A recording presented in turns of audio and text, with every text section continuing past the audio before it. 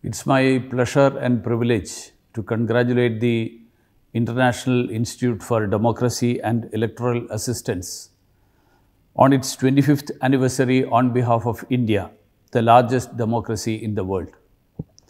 Democracy needs to be cherished, preserved, and celebrated. Every effort to strengthen democracy is a welcome force multiplier.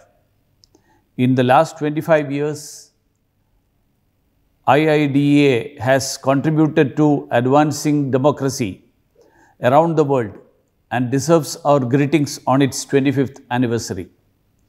India is happy to have supported International IDEA from its inception in 1995. On this occasion, I would also like to compliment the Swedish government in taking a lead in the establishment of the International IDEA. In India, the democratic ideals have permeated to everyday reality from their high pedestal of the Constitution.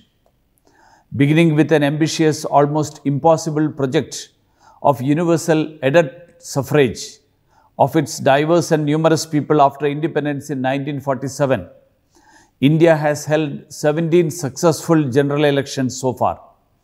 The 2019 general elections had a voter count of more than 900 million with nearly 1 million polling stations across the country.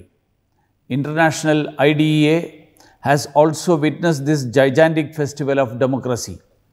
As many parts in the world are increasingly faced with strife and conflict, promotion of sustainable democracy and democratic institutions by International IDEA for inclusive socio-economic development in these societies assume more significance than ever before. India through the Election Commission of India, is actively engaged in exchange of standard operating procedures and know-how on conduct of transparent, fair and open elections with countries around the world. IIDA is welcome to benefit from and collaborate in this regard to promote democracy and equal rights to all. It's our firm belief that in the wake of COVID-19 pandemic, democracy and democratic institutions have proved effective in fighting the known and unknown challenges of our times. I am confident that through our common endeavors, democratic ideals would be strengthened further and there would be more prosperity and peace across the world in the years to come. Thank you for the attention.